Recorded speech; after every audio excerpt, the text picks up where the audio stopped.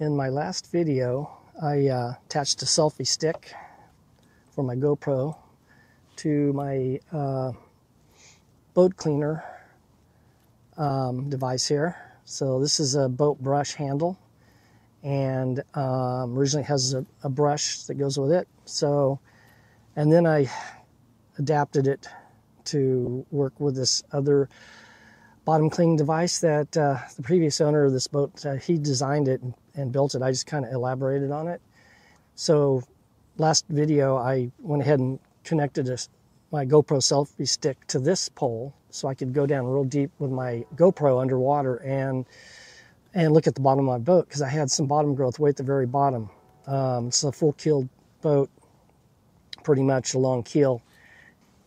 A couple of videos ago, I dove in the water with my diving equipment and checked my zincs and to do some bottom cleaning.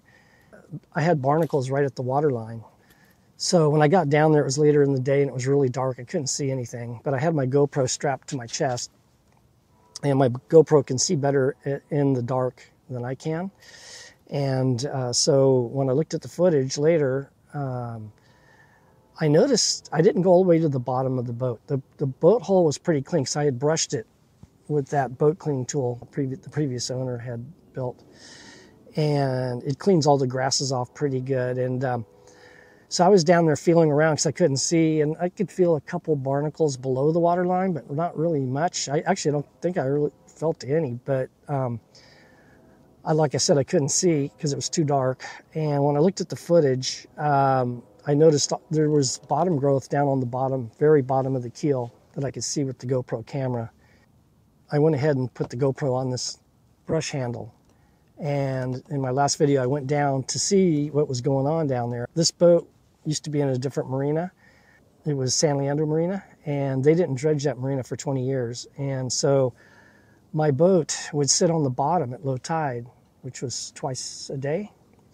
Low tide's twice a day. And so I was worried that maybe the bottom paint was getting wore off. So it's a special bottom paint that keeps sea growth from growing on the boat hull. So I was worried the friction of the boat sitting on the bottom twice a day was wearing the bottom paint off. So that's kind of what I'm thinking. I assumed it was barnacles, but when I looked at the GoPro footage in my last video, it was not so much barnacles. It was just a whole bunch of sea growth. It looked like a coral reef down there on the bottom of my keel. And it's only like about, not even probably a foot up the keel from the very bottom where the growth was. What I decided to try to do is I'm going to go ahead and take this is my scraper tool that I use for cleaning the bottom. And basically it's just a big putty knife. And I'm going to go ahead and attach this to this pole. That way I don't have to go in the water, and I'm going to see if I can scrape some of that off the bottom and see what's up. That way I can expose the hull and maybe send my GoPro back down and look and see if I can see if the bottom paint had got worn off, or it might have been that I was using that bottom cleaning device and I just wasn't going all the way to the bottom, because the bottom paint is a blading paint, so it needs to be, occasionally you need to brush it or scrub it to activate it, because it won't if you don't do that, then you'll start getting growth on the bottom. So I'm going to go ahead and see if I can figure out how to attach this to this, and it looks to me like it's going to go right on easily with the parts I already have. So like I said, I always luck out on this stuff. So I think all I need to do is just put this bolt through here, and this is to hold the cleaning tool on, the bottom cleaning tool, and also I used it to hook my GoPro selfie stick to this pole. So I'm going to also use it for this scraper. So I'm going to go ahead and see if I can get this to go on. And it's just a long bolt with a wing nut. So, okay, I got it bolted on now. I think what I'm going to need to do is put some zip ties around it to keep it from wiggling back and forth. So I'll do that next.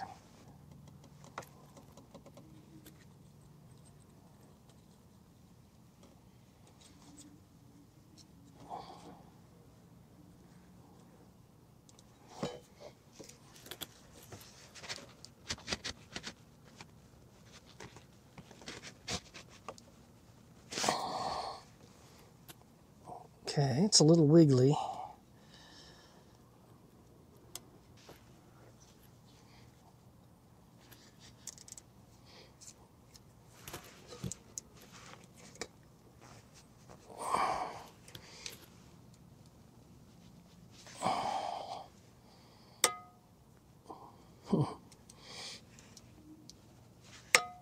All right.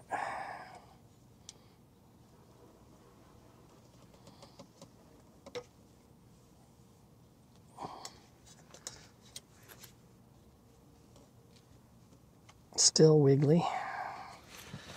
So now another thing I'm thinking about doing is I got this underwater fishing camera here, and it's not as good a quality as the GoPro, but it does have this monitor built into it.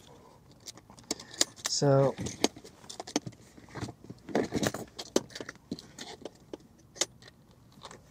here's the monitor, here's the camera,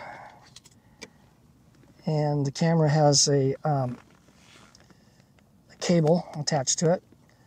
So this is waterproof and it can go underwater. I don't know what the depth is that it can go to, but it's pretty deep. I got 150 feet of cable here. I'm pretty sure it's 150 feet.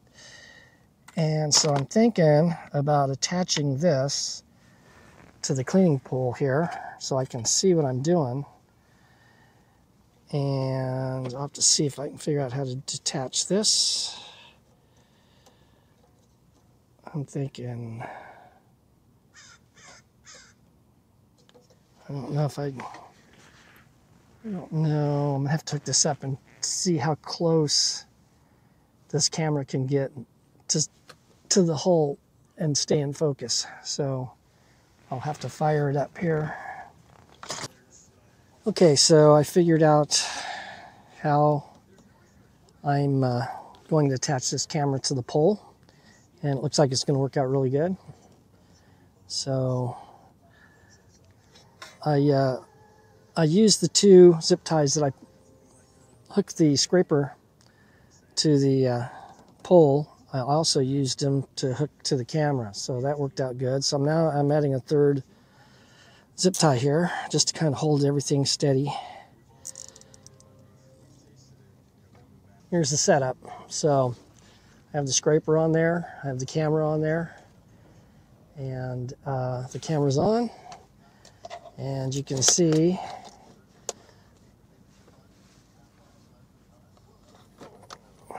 I hope you can see that it's on the screen, and so this should work. So I'll be able to see what I'm doing, hopefully. The only problem is sunlight on this monitor. It's hard to see, so when I get on the dock, I'll have to see what I can do about that. I got a cardboard box here. I think it might fit inside, and I'll probably just maybe set it inside the box. It has a visor that goes on here. I guess I can try that and see if that helps. But at any rate, this is the setup. So I'm just going to go down and start scraping now and see if this is going to work out. Okay, I have the camera hooked up, powered on, the monitor's on, and I can actually see pretty good. So I'm going to go ahead and put this in the water and see what happens.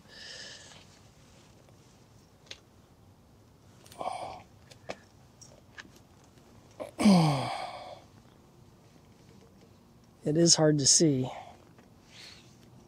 I'll start up in the front where it's shallow. See if I can get down to where I need to get.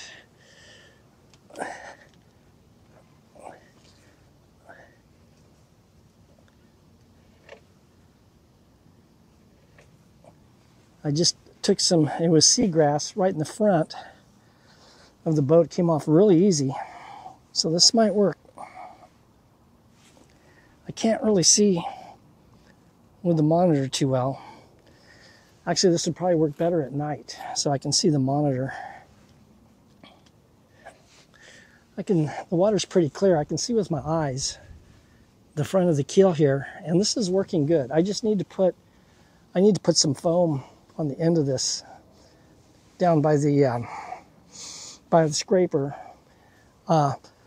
so it'll float up, and that'll make it a lot easier because I'm having to kind of pry it up. So it's a long pole, and it's not a lot of weight on the end, but it's enough to kind of make it difficult. I'm using the dock here kind of to pivot or kind of hold it for me, so I can do it like this with the dock.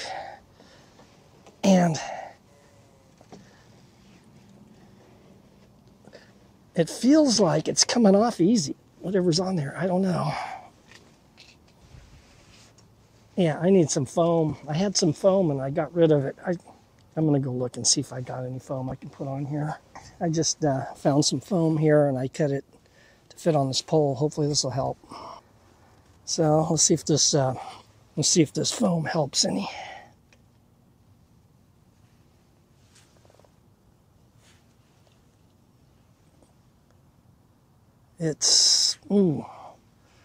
It definitely helps. It feels like it's coming off real easy. The growth on the bottom, I don't really even feel it, but it feels like I'm at the bottom of the keel. It's scraping off pretty easy. I thought it was going to be a lot harder to remove, but it's coming off. I can feel it coming off. Okay, I'm just going to go to the scupper here, and then I think I'm going to move on over to the other side because there's more light over there. Okay, now we're on the other side, and a lot more light over here.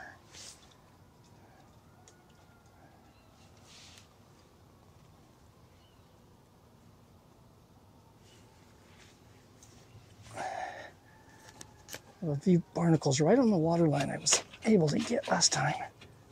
See if I can get them now.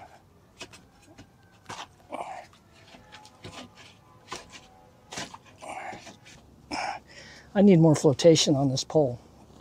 It just ain't quite enough. I need enough so it'll float back up. It's not floating up, but it is making it easier.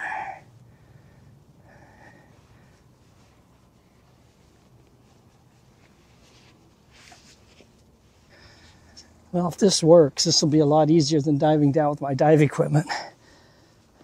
Probably faster too.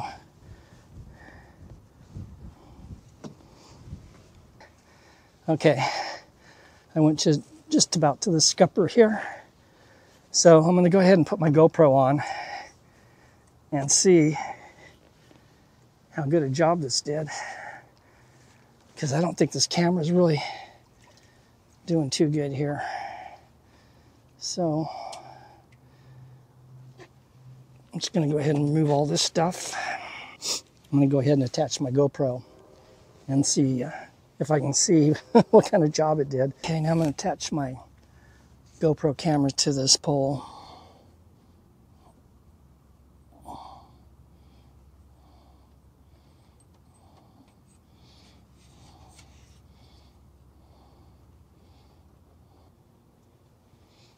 Okay, it's recording, so I'm going to start up at the front here. Let's see what I can see. It looks good from here. I can see the bow a little bit because of the sunlight.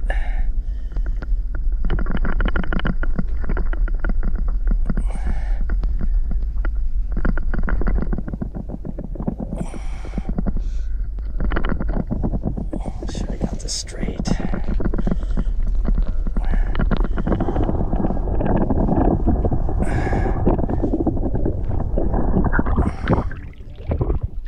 I scraped probably about a third of the bottom of the boat going back, and so I scraped from the bow all the way to this first scupper, and so I got footage with the fishing camera, which is not real high quality. It's like old television technology.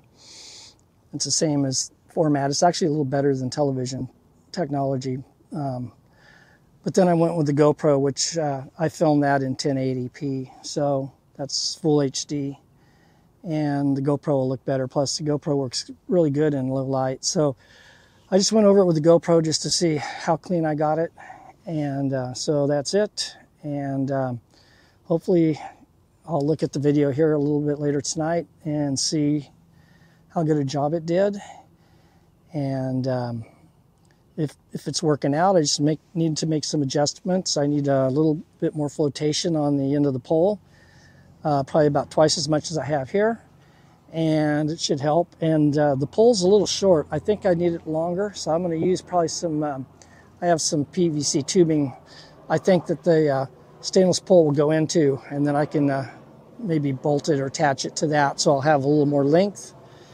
And but I could feel the bottom growth right at the very bottom of the keel, and it felt like it was coming off pretty easy, that's a good thing. If you found this video to be helpful or entertaining, please like and subscribe.